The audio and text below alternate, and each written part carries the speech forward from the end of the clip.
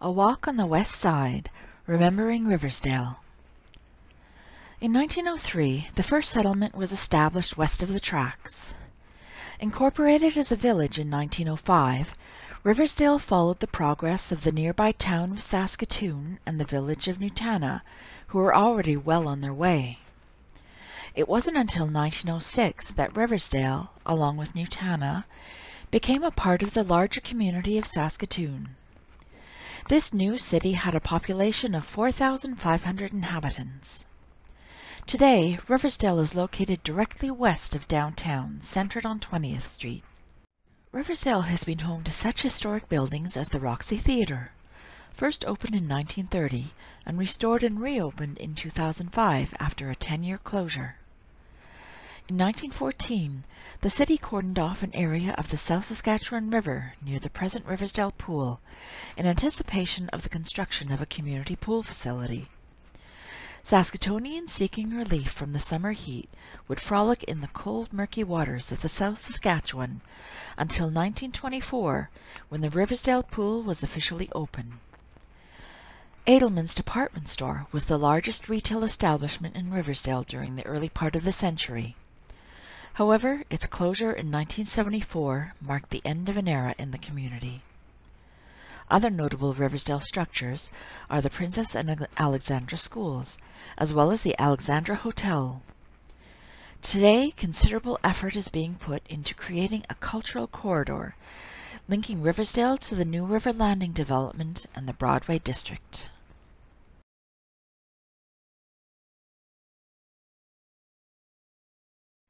In 1929, John Akitt built a handsome one-story brick structure at 433 20th Street West. He operated his hardware business from this location until 1948, when the business was taken over by Harry E. Ford. Ford in turn sold the business in 1952 to the United Grain Growers. The retail store established as a branch of the United Grain Growers was the only one operated by the company. It supplied hardware and farm supplies to the farming community who lived west of the city. In 1959, UGG hardware was sold to Hickson and Morgan Electric Company Limited.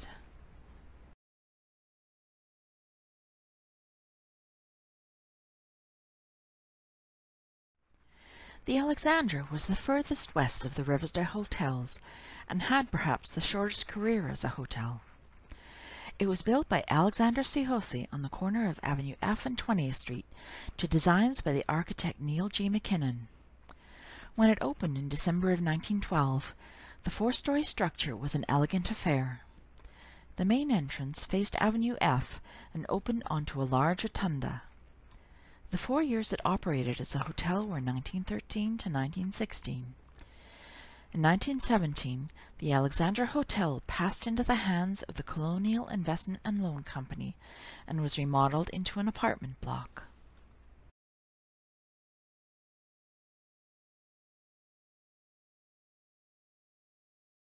The Dawson Block at 221 Avenue D South was advertised in the December 1929 year-end review in the Star Phoenix as the new home of the Dawson Electric Company.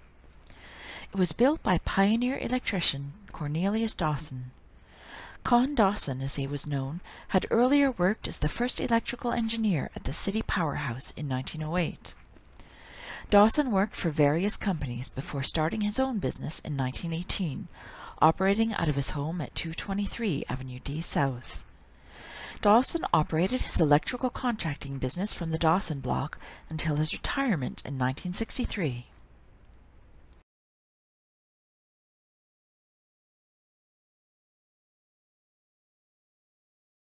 For a brief period, George Sackville and his sons operated a hardware and harness repair store in the Cahill Block at 302 Avenue A South near 20th Street. The business had been opened by Donald E. Ross before Sackville and his sons took over the hardware store. They carried a wide range of products advertising hardware, stoves and harness, window screens and screen doors, as well as refrigerators. Harness repair was a specialty. The business was short-lived. From its beginnings in late 1911 or early 1912 to 1915, when the firm no longer appears in the city directory.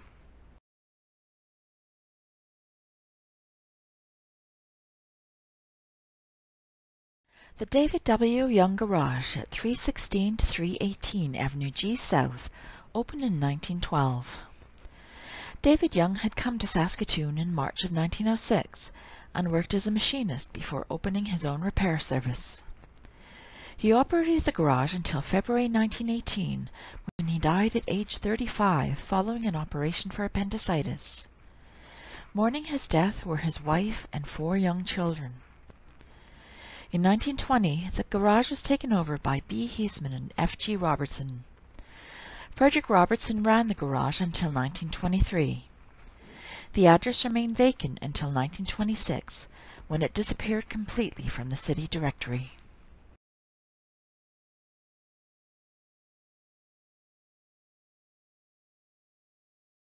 Winter at the corner of Avenue C and 20th Street shows piles of wood stacked at Percy Brecknell's coal and wood business. The business was short-lived. Percy, who came to Saskatoon in 1906, opened the business in 1912.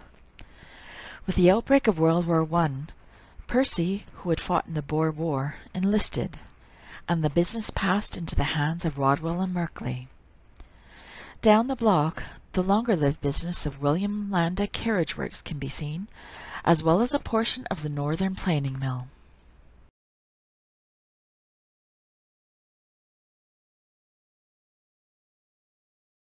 Charles Austin Needham sits in the doorway of his bachelor shack on Avenue F. When C.A. Needham came west to Saskatoon in 1906, a shortage of accommodation forced him to room with J.C. Bell at the Western Hotel. Needham quickly proceeded to build a car roof shack on the lot he had purchased from Mr. Bell. After buying a table, chairs, bed, and a stove and cupboard, as well as linen, bedding, cooking utensils, and other sundries, Charles Austin Needham moved into his new living quarters on May 31st, 1906.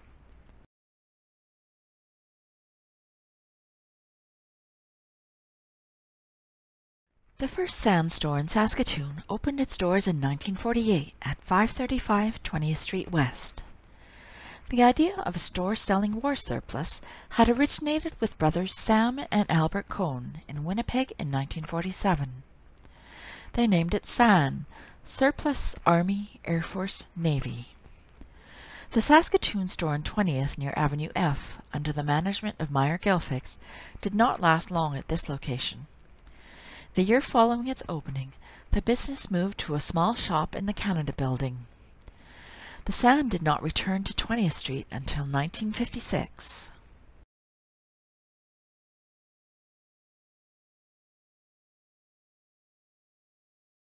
The Bruce Block was the first permanent location of the West Side Library.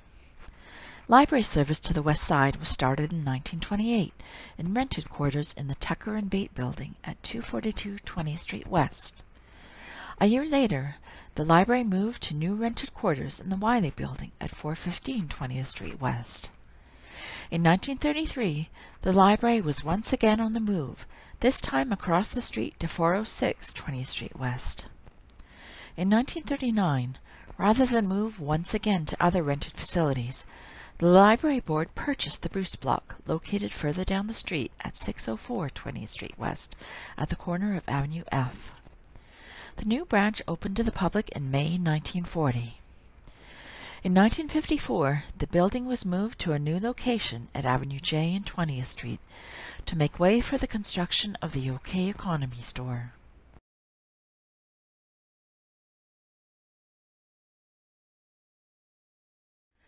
In 1929, the Safeway chain entered the Saskatoon grocery market when they opened 6 stores in December of that year. Of the 6 stores, 2 were located on 20th Street West. This is Safeway store number 303, located at 405 20th Street West at the corner of Avenue D. Designed by architect J. Melrose Morrison and built by Shannon Brothers Construction, the Safeway stores resembled one another in style of storefront and in their brick and tile construction. In 1942, Safeway moved across the street into a new building. The old Safeway store remained empty until 1946, when it became Liquor Board Store number 3.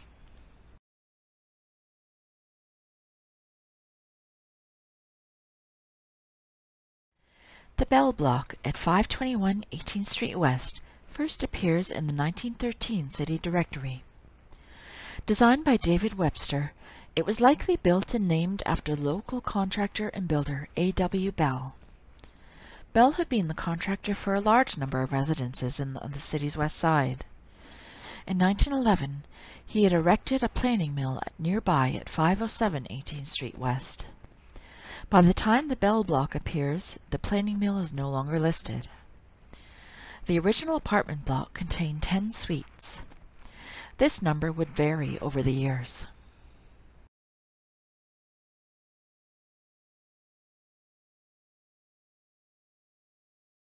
Harry Ross's handsome city grocery building at 500 Avenue G South did not survive long after its 1913 opening. Vacant during the years of the First World War, it reopened in 1918 under the ownership of Miss Caroline Henderson as Henderson's Grocery. A year later, the building was empty again.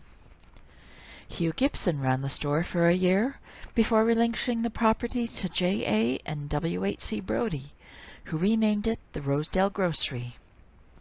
Although the name remained the same, ownership changed.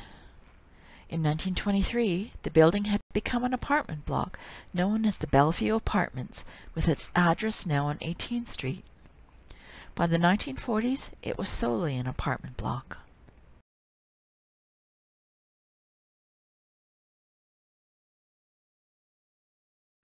The Albany began its life known as the Iroquois Hotel. Built in 1905, it was described as one of the first real substantial buildings erected to the west of the CNR. By 1910, the hotel had changed its name to the Albany Hotel. Renovations in 1912 dramatically altered the appearance of the hotel. The plans for the renovations had been drawn up by the architectural firms of Story and Van Egmond in Regina and John Turner in Saskatoon. The hotel's original double balcony was removed, and the front wall was moved out to 20th Street and a new facade designed.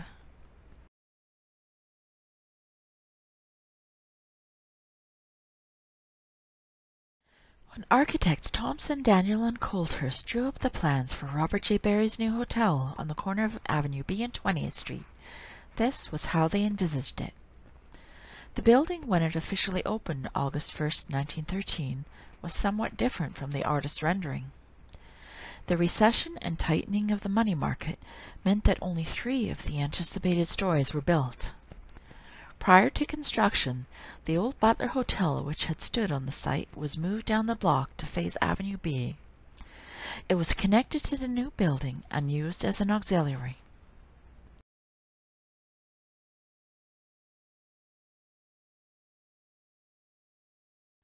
Fire Hall No. 2, located at the corner of Avenue B and 21st Street, was built in 1911 at a cost of $43,587.64.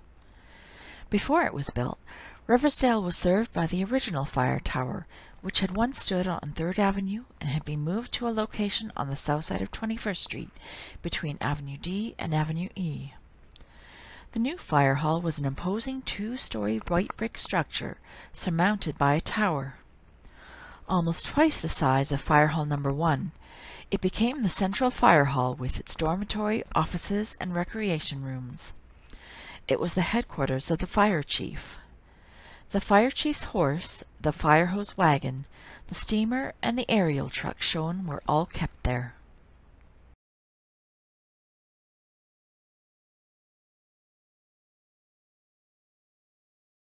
Wesley Methodist Church traces its beginnings to November 1906 and a decision by 3rd Avenue Methodist Church to establish a mission in Riversdale. A building committee was struck, and a wooden structure was erected on the corner of Avenue G and 19th Street. The original wood structure was incorporated into the large brick church constructed in 1911. A feature of the church was the gallery, which extended on 2 sides of the building. When the accordion doors between the church and Wesley Hall were open, the church and the hall became one large auditorium.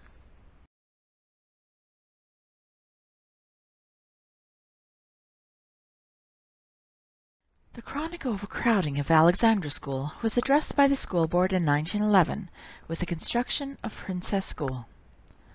The board arranged for the purchase of the frontage on 20th Street from the Baptist Church.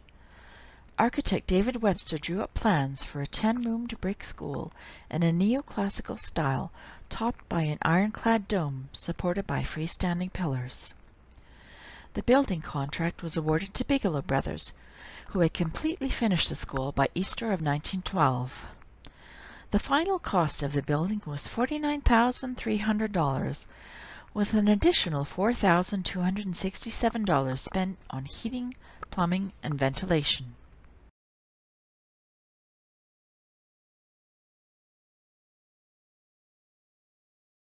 The Spears & Paul store at 201 22nd Street West on the corner of Avenue B was one of the largest commercial enterprises in Riversdale when it opened in 1908. The stock in this two-story brick building included groceries, crockery, clothing, boots and shoes, and other dry goods. Although named Spears & Paul after owners Alex Spears and John Edward Paul in 1908, John E. Paul was the manager, Spears having died earlier. The Spears & Paul General Store did not survive the Saskatoon boom. Listed by Henderson's in 1911, it did not appear the year following.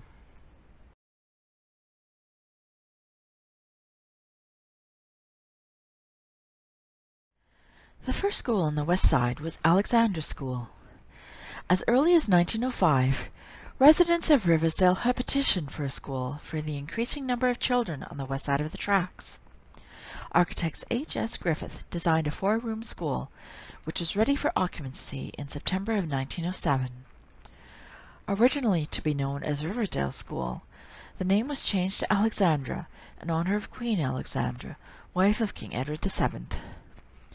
The 4 classrooms of the newly constructed building were inadequate to accommodate the enrollment, and in 1908 a 4-room addition was built.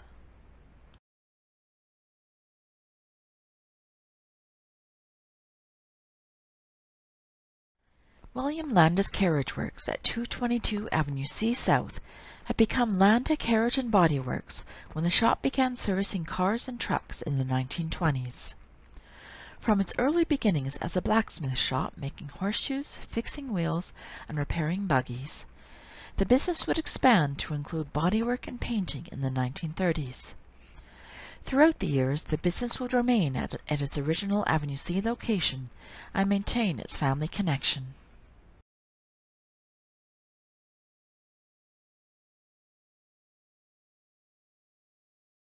Construction of St. Thomas Presbyterian Church began in 1911 on land donated by Mrs. Thomas Copeland at Avenue H and 20th Street. The church's beginnings date to 1908, when Knox Presbyterian Church moved to establish a mission on the west side. The mission developed into a self-sustaining church of its own. Plans for the new church were drawn by Story and Van Egmond, with contractor D.A. Black in charge of the work. By the fall of 1911, work on the structure was almost complete. At its opening, the church had a seating capacity for 550 persons without the gallery, which is to be added at a later date.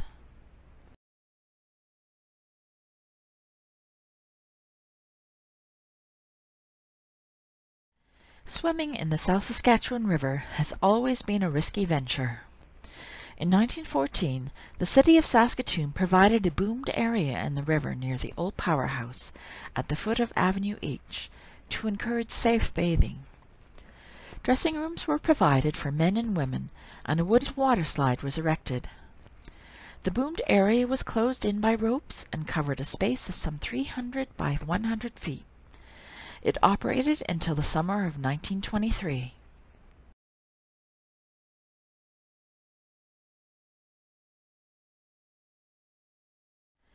In 1913, when he established Walters Cycle at 329 Avenue B South, Jack Walters, in addition to selling perfect Falcon and Pastime bicycles and repairing bicycles, was also the agent for Harley-Davidson motorcycles.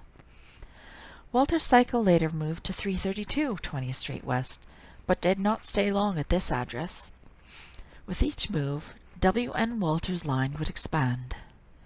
In 1919, the shop carried some 8 different makes of bicycles, 9 lines of bicycle tires, auto accessories and parts, as well as the motorcycle line.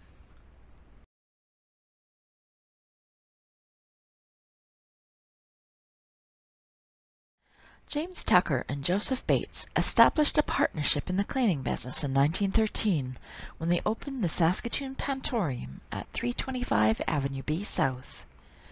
They were advertised as expert cleaners, pressers, and furriers, with ladies' work a specialty. In 1917, the business moved to premises at 234 to 236 20th Street West. When Joseph Bates, who had enlisted during the First World War, returned, the company name was changed to Tucker and Bate. Under this name, they would provide dry cleaning for over 50 years.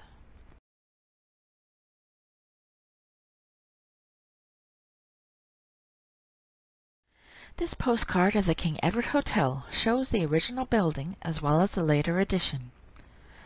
The 3-story structure with balconies was constructed at the corner of Avenue A and 20th Street by Henry Wilson in 1907.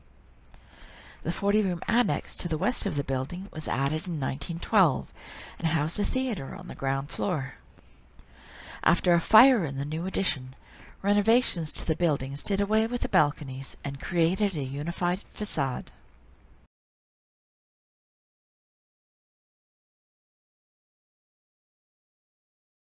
Winter 1913 at the corner of Avenue H and 20th Street.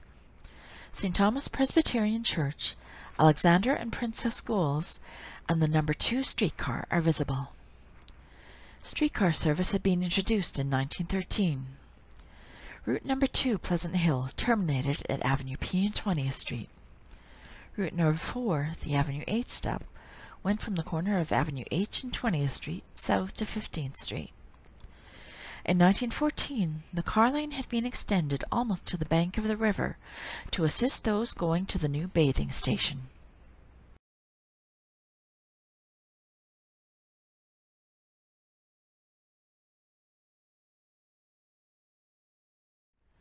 A Walk on the West Side, Remembering Riversdale, was originally a gallery show in 2000, curated by Ron Jaremko with the assistance of local History Room staff. We invite you to visit local history the next time you are at the Francis Morrison Central Library.